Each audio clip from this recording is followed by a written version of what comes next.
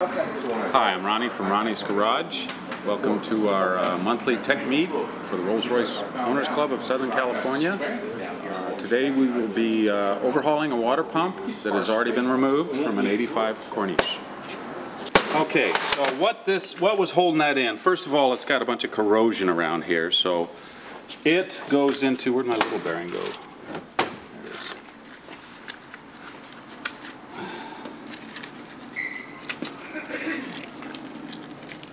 So what it's fighting against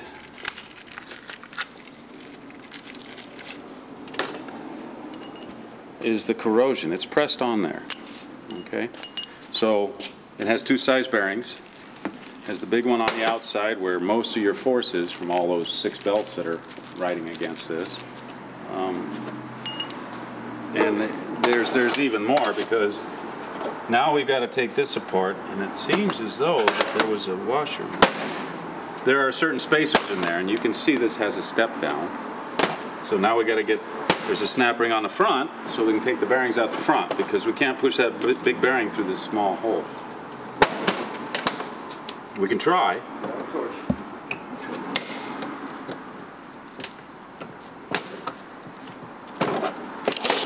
Sometimes when snap rings stick, if you can get them to turn a little in their slot. Sometimes.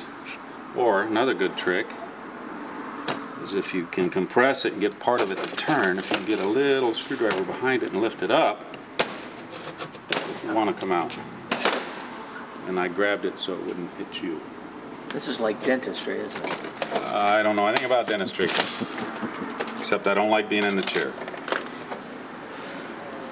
All right, so now I guess I'll just put this back in here. We got to get these bearings out. We got to drive them out that direction.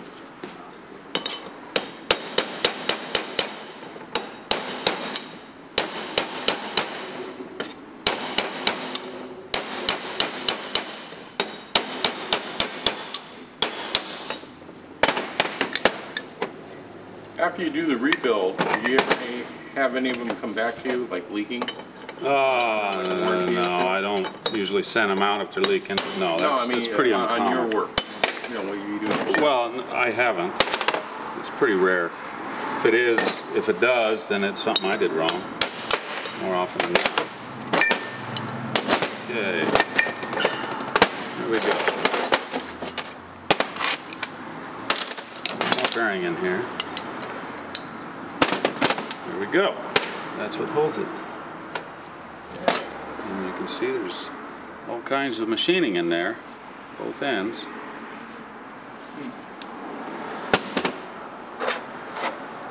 So, it's apart. What I'm going to do now is I'm going to go and I'm going to blast this with my blaster. You don't have to watch that, and clean this up, and I'll be back in a minute.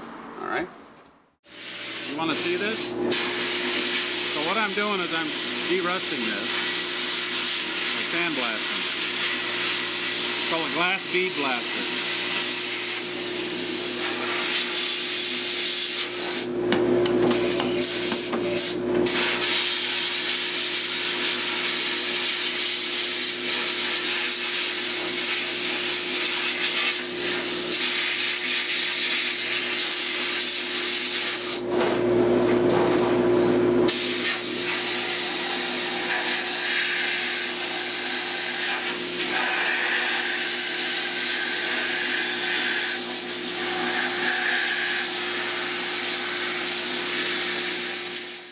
Going to blow it off, so watch your ears and eyes.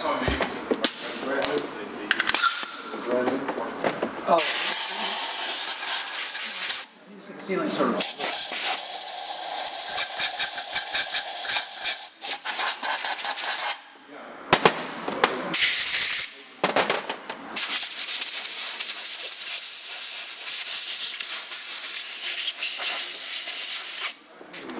Oh yeah, you're right. Okay, one thing I'm going to mention for those of you who are going to try this, to take off the fan. The fan has a big nut. Let me grab it real quick.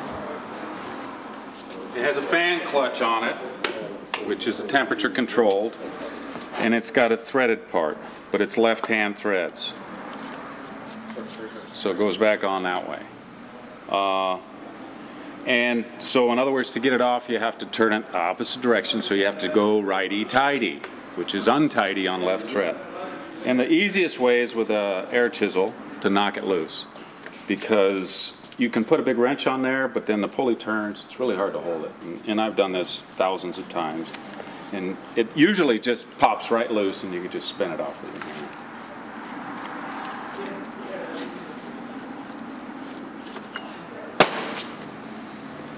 All right. So, now to put it together, we have to put the bearings in the proper order. They only go in one way. You can see there's a spacer that goes in between, and the spacer is different size, so it fits over this shaft. Okay, you can't put it that way because it won't push down the main front bearing. So what I do is I drop the small bearing in. I'm going to blow it out a little bit more. There's still some sand in there. Now, and these bearings are the way it's lubricated from the manufacturer. Mm-hmm. Made for like a water pump. No, they're made for all kinds of applications. They're sealed bearings. They're lubricated for life, essentially. So in other words, the water can't get into the bearings. That's what the seal's job is. Remember I mentioned that sometimes the seal will go bad and it'll wash out the bearings? That's what'll happen. That's the seal's job, because the seal is going to seal from this housing, because this has coolant right in here. So the outer part's going to seal, and then the inner part on the shaft, and then it's got the carbon rotating seal in there. You can see it's spring-loaded. So is that seal in contact with the coolant? Yes, the seal is. The seal. So when you start it, you hear a little squeak for a while, so the water gets circulating. It's coming from that component? You won't hear it. It's carbon. Okay. Carbon's pretty quiet when it's... The American kind. Oh, the squeaking you're hearing is usually a belt. Now I'm putting that first bearing in. Make it a long steel drift. And when you tap on bearings, like this inner bearing has to fit on a outer housing. So don't hit the center with the hammer. Hit on the outside edge. So you want to go against, because if you're hitting in the center, you're going to damage the ball bearings inside. So I walk back and forth, kind of like that torquing pattern, that star pattern, and I'm walking it down. I don't know if you want to see this. We can put it up here.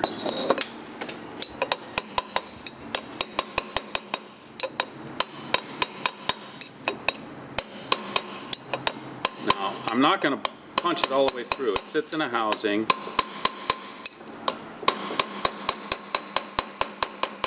And sometimes bearings are difficult to install until you get them perfectly square, because they go in a little bit off. This part goes in, and which way would it go in, guys? Fat side up, right?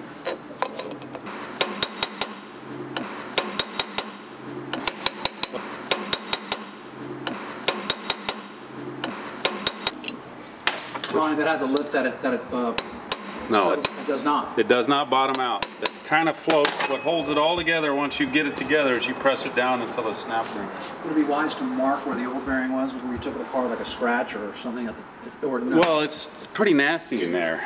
Okay. You can't really see. It floats. This one, what holds this bearing in place is the snap ring on the shaft.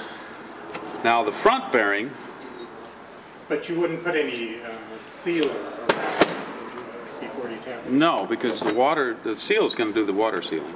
This has actual air holes, and that's how you can tell when the seal is gone, is it'll leak out one of these holes. The bottom one usually. How about their drainage holes? Well, that too.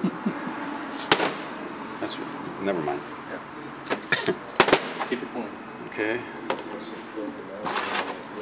Now this pump is missing some spacers, and this kind of disturbs me, but because there is normally a spacer washer up on the top or underneath this bearing to hold this in a lock place. So now I have a dilemma. Somebody has taken this apart and not put it all back together. The reason I'm saying this is if you look in here, there's a certain depth that goes to where there's a shoulder, okay? And then there's a snap ring. Now I can look at it right there and tell that that depth is more than the width of this bearing. You You're gonna have to get the spacer parts? Gonna have to do some engineering. Fortune is with us. I'm sure that I have those parts upstairs. As you can see, we had a problem. This is flared. That one cracked. We probably tried to weld it, didn't hold. So, we replaced the whole water pump. Get out of here. And there are the spacers out of that. Oh, this one's a little bent. I'll make it work, yeah.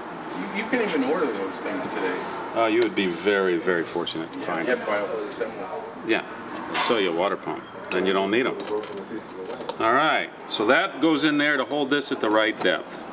Would you put that smaller one in first, Ronnie? Smaller. No, that'll go, it's a good question. I'm trying to remember. Yes, right. That means that There is a difference, but I don't know what the bigger one is inside or outside. no, it goes inside, I'm pretty sure, because it sits on here. Oh, no, wait a minute. I think it goes on top of there. Yeah, because I see where there was some dirt there. Yeah, it goes on top. That's right.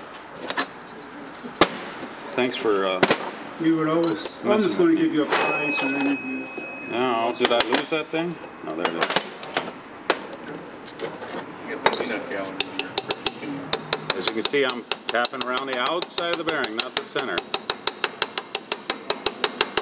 Ow! Oh.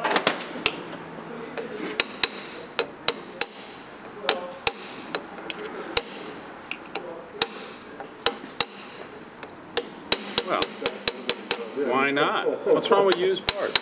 Especially on a spacer. All it does is sit there.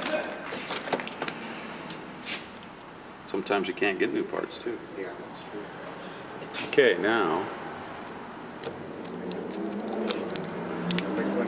I didn't go all the way in, did I? What I like to do is, this is how I make sure it, yep, then I know it's in. It's always good to just, there we go. So,